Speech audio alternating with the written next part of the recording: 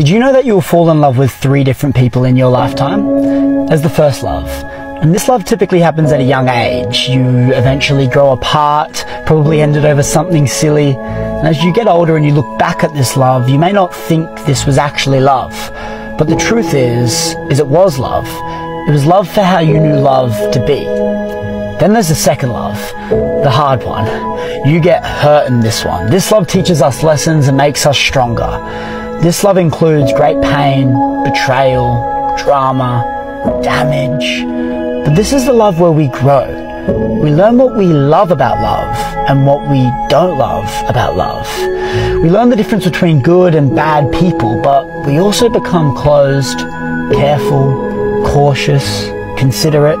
But we now know exactly what we want and what we don't want. Then there's the third love. And this love comes blindly, no warning. We weren't looking for this love. This love comes and finds us.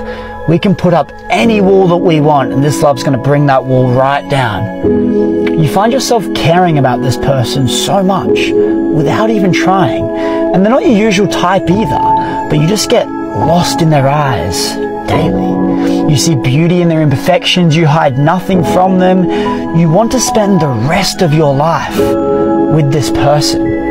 You're honestly in shock. You're thanking the universe for bringing this person into your life. You truly love this person. And they're the 3 loves. Let me know which one you're in.